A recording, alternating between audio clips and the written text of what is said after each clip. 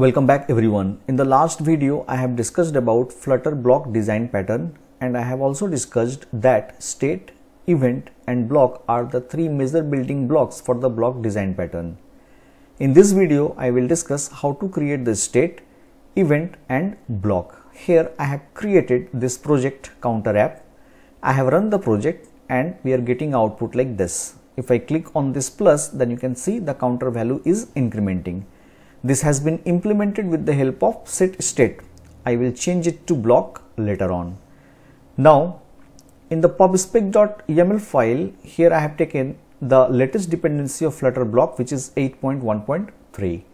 Now inside the leaf folder I will create a new folder named as block. Inside this folder, first of all I will create the state. So right click, new file, and the file name is counter state. Here I will create a class counter state, and inside this class I will create a variable named as count. After that I will create the constructor, and to this constructor I will pass required this dot count. So our counter state class has been created. Now next we need to create the event. Now what type of event? As I discussed that whenever I will click on this plus, then the value should increment by 1. So we need to create a counter increment event, and to do that here I will create a new file named as counter event.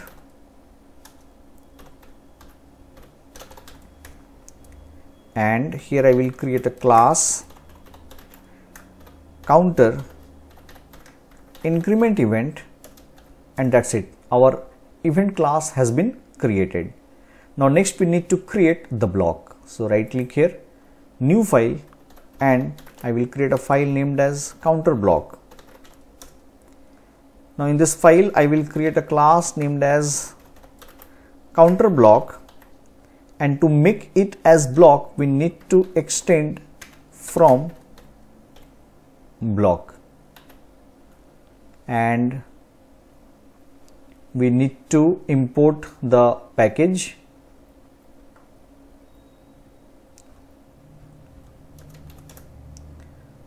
To do that, here I will import the Flutter block package.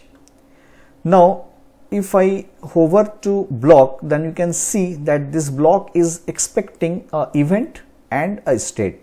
So to this block we need to pass the event which we have created, that is counter increment event, and next it will take the state which we have created, that is counter state. Now this is generating error. What error it is generating? It is saying the superclass block does not have a zero argument constructor. Try declaring a zero argument constructor. So if I go to this block, then you can see that this block constructor is taking the state, that is the initial state. So here also we need to pass the initial state, and to do so here I will create the constructor, and to this constructor here I will use super, and to this super we need to pass the initial state, that is counter state, and to this count we will pass the initial value as 0. Now in this counter block class we need to write the logic to increment the value of this count by 1 whenever the user clicks on this plus. This means we need to update the state whenever this plus button will be clicked, and to do so in the body of the constructor here we need to use on, and in this on we need to specify the event. Which event? Counter increment event. And you can see this on is taking or giving us two parameters, event and emit. This event is of type counter increment event, and this emit is of type emitter, which is generating the counter state.